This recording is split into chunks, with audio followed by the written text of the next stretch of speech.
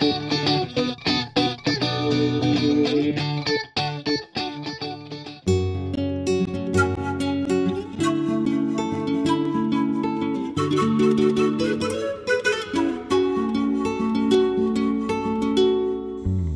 I'm Chris Killam, founder of the Ayahuasca Test Pilots, coming to you from Nihue Rao Shamanic Center in the Peruvian Amazon.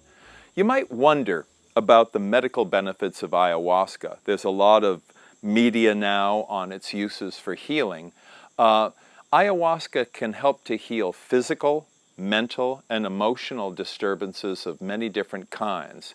It's somewhat legendary now for its use in helping to heal traumas, maybe the traumas of war, with returning soldiers who've witnessed and been part of horrible experiences, people who have been physically and sexually abused at some point in their lives, or have undergone some sort of trauma that deeply affects them and holds them back from living happily.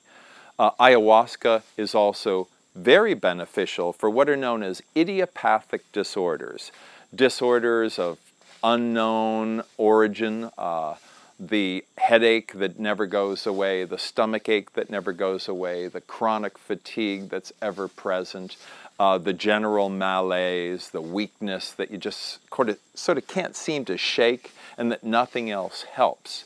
Ayahuasca can also be very valuable for some very specific physical problems. I've seen people actually healed of psoriasis, which is supposedly incurable. There are some cases, and I'm cautious about saying this, but some cases of cancer remission as a result of people using ayahuasca. But I do want to say that there are also people with cancer who have drunk ayahuasca many times, and that has not been resolved.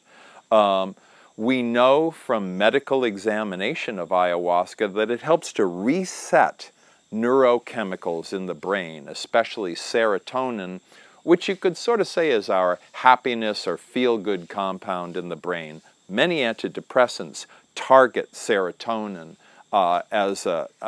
in terms of its activity, maintaining a constant level of serotonin in the brain. Ayahuasca appears to reset that to a healthy level. It also seems to do the same thing with dopamine.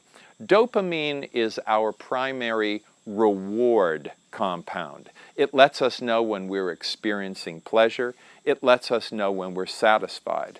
For this reason, ayahuasca is being very widely used to help people to overcome addictions. These may be addictions to opiates, to alcohol, to tobacco, to cocaine, to the very serious life-threatening agents that people do become addicted to, as well as addictive behaviors like obsessive-compulsive disorder, sexual addictions, etc. So we're learning as time goes on and more doctors get involved with ayahuasca of the great breadth and depth of the healing power of this brew when administered properly, and thus far the healing seems limitless.